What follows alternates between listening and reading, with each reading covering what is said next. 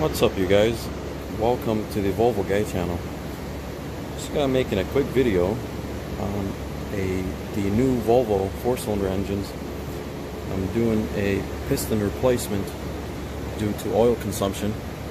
I figured you guys might wonder how this engine look like when it's stripped down. I'm down to the bare block, and I'm going to replace these old pistons with new pistons, new designed pistons and new designed rings. Once I take these old pistons out and I get the new pistons, I'm also going to show the differences between the old rings and the new rings. But this is what it looks like. I do have the oil pan off the bottom. I do have the balance shaft off. It's quite heavy. If you thinking about doing this job, think some more. It's very, very deeply involved, especially if you have a twin charged engine.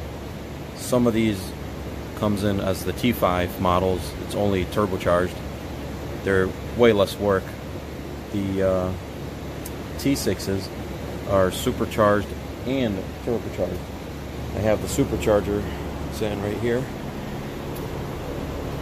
This entire unit is the supercharger. It's quite heavy, and that unit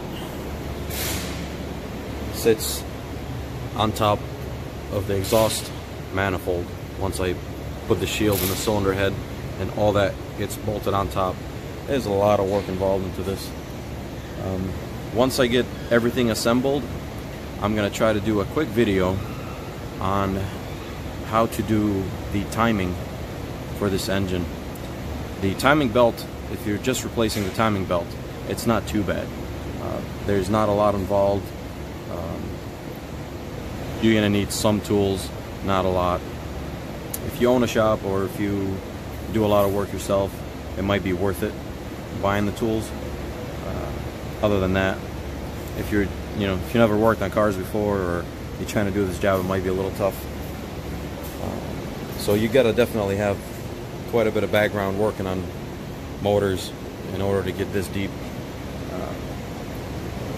But to replace pistons on these engines, you need a lot more tools than you think. Everything required special tools. It's quite a bit. So I figured you guys might like to see this.